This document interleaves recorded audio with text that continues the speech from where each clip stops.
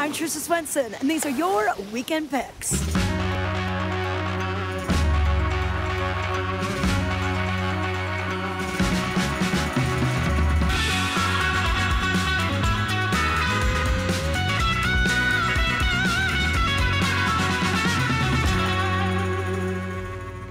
Ski season is back at Beaver Creek. We just had opening day on Wednesday, the day before Thanksgiving, but we have a lot of things to tell you about during this holiday weekend, starting with the tree lighting at Beaver Creek. So on Friday, we're gonna have a very busy day. We're gonna have visits with Santa starting in the morning, going into the early afternoon, free ice skating at the Black Family Ice Rink right in the heart of the village. And then we're gonna have a holiday crafts and fair that'll be going on Friday, Saturday, and Sunday. In case you're looking for a unique gift, get some of that Christmas shopping done early.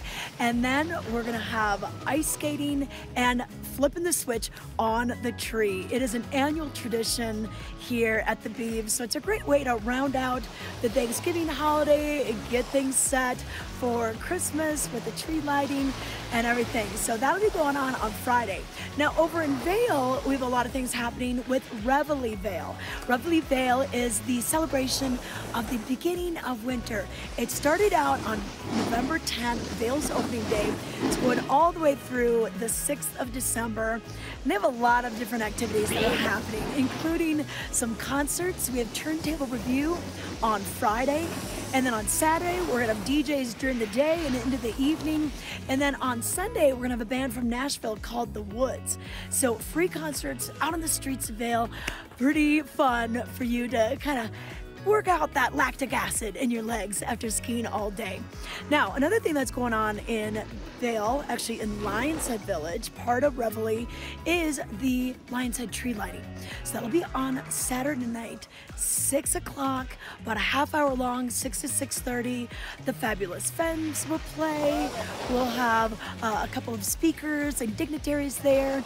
And we're gonna flip the switch on the Lion's Head tree. And then right after that, we're gonna go into their ice spectaculars. So they have some ice skating shows going on also, featuring national teams members and world-class figure skaters. So come on out for that. It's just gonna be a really fun weekend. And then a lot of people talk about Black Friday this time of year.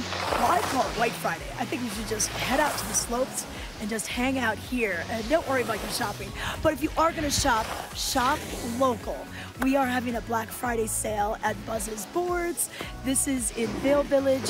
We're also having a Plaid Friday at 714 Home in Edwards. This is a wonderful houseware store, great unique gifts.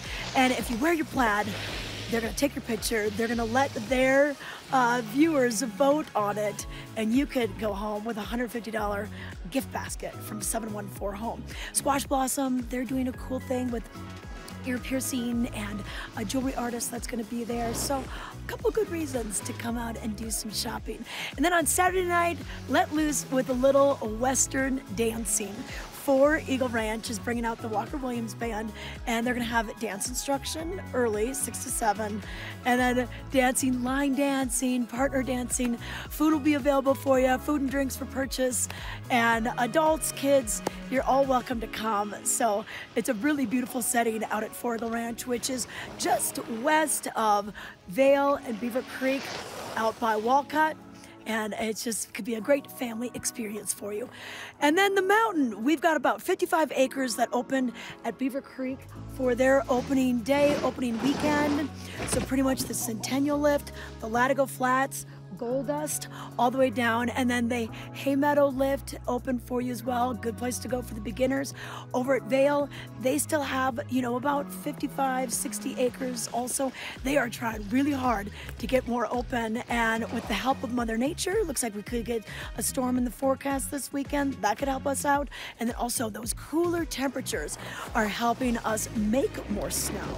So we'll be getting there. I know Vail is really close to getting top to bottom skiing, and also some access from Avanti chair number 2 down to McVale. So look for the announcements on that. Stay safe all season, and get out there and have some fun. We are skiing in Eagle County. That's a look at your weekend picks. If you want to find out what's happening, you can check out Vail Valley Live.